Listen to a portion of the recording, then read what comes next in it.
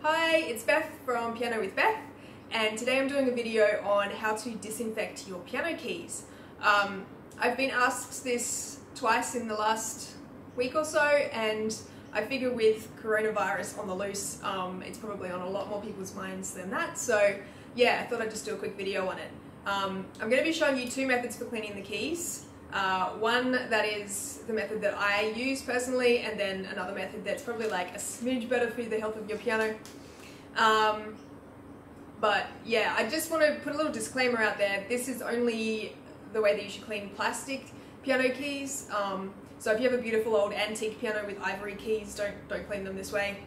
But yeah, most pianos from probably like the 70s onwards, and digital pianos and keyboards will all have plastic keys. Yeah, so method one, this is how I can clean my keys 99% of the time, and that's just with regular old disinfectant wipes. I don't have a preferred brand, like whatever's on sale, honestly.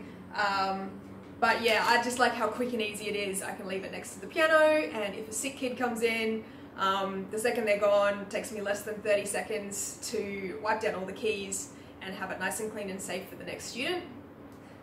If you do have someone playing straight after you've cleaned the keys with the disinfectant wipes, do probably grab a tissue and wipe the keys down to get rid of any residue, otherwise it can be a bit damp and sticky.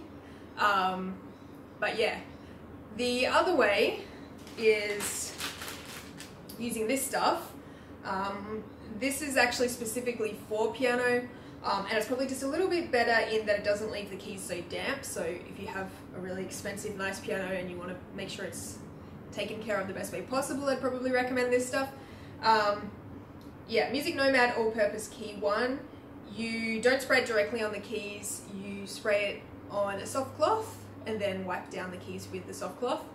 Yeah, it doesn't leave it as sticky or as damp, and has a nice sort of subtle smell to it. And it also, apparently, it says, our anti-static agents help reduce the binding of dust to the surface. So I don't know what that means, but it sounds good. So yeah, I'll leave links in the description box below to buy these products on Amazon, and yeah, buying products through my links does help support my channel, so thank you very much if you choose to do that. Also, please subscribe if you use my channel regularly, and yeah, bye for now, and I'll see you in the next video.